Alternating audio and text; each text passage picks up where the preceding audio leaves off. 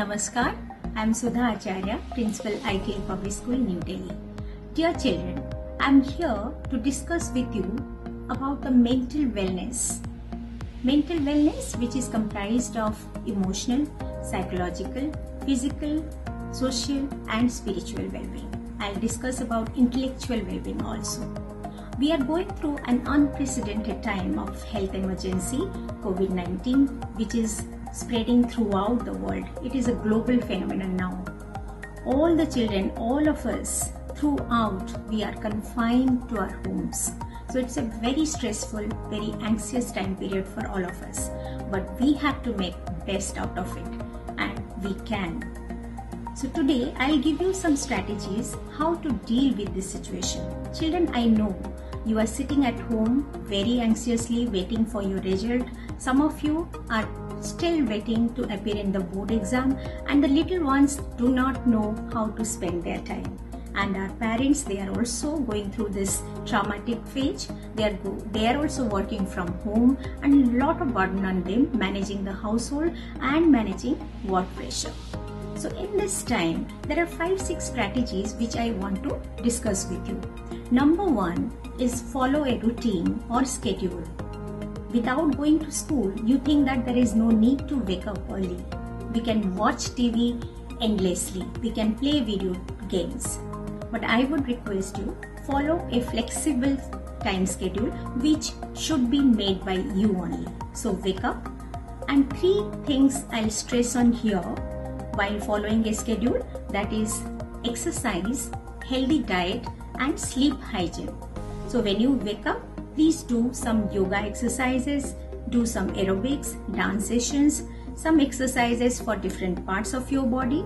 Have a healthy diet full of vitamin C and zinc boost your immune. So have a healthy diet.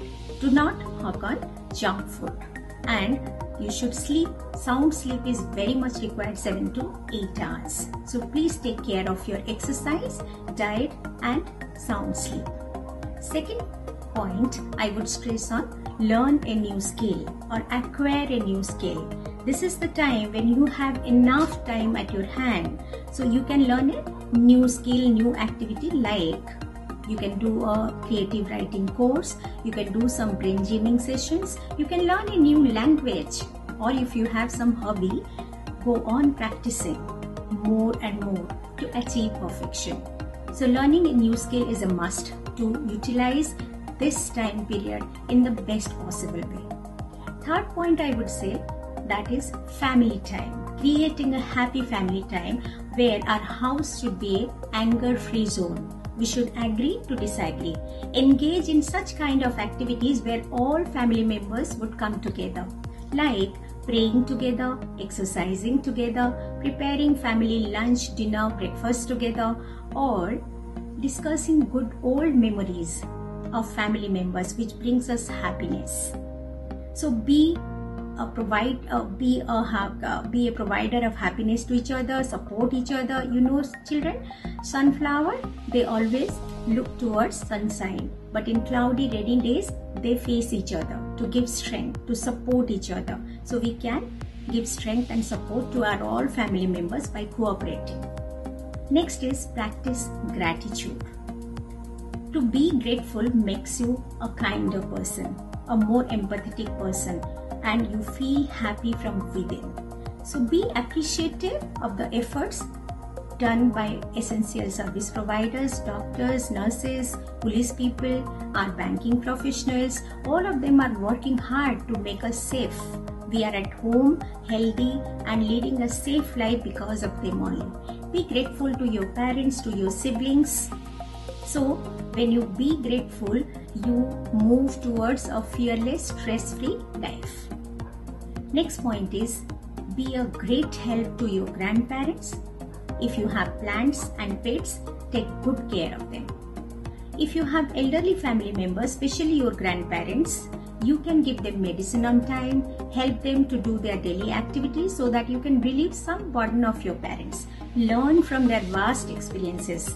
They can learn a thing or two from you also. So elderly people, you must take care around you. Next one is practicing mindfulness. Mindfulness means to be aware of ourselves at the present.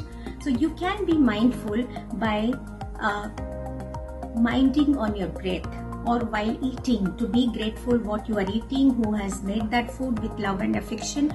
So mindfulness, to be mindful, makes you very calm and composed. You can apply your mind in a better way. You can think, you can create, you can critically analyze things. So mindfulness is a very good practice. Please follow that. Next is maintain a diary. Diary is a space where you can vent out your emotion, your feelings, your experiences. When this challenge is over, I'm certain this is going to be over, and you come back to your diary and read again, then you can find out how you dealt with this challenge. So this time is going to get over. And the best part is your teachers, even though they are not trained, they adopted so well. And they are using technology so well, which is available to us.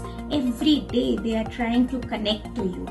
They are trying their best so that you do not miss out on your education. Not only academics. Every day you should be engaged in some academic activity. Not only your subject matter. You can read a good book. You can do a book review also. Read a good novel or magazine or newspaper online. Do some academic activity for intellectual stimulation. So your teachers are every day giving you some sessions, some lessons on the basis of your curriculum, of course, and then some life skill sessions also. Every day they are telling you how you can survive, how you can deal with the challenges. If you believe that you can, all of us, we can. Please move from human being to being human. Be humble. Be polite, be empathetic. We can create a sustainable earth, definitely. Thank you.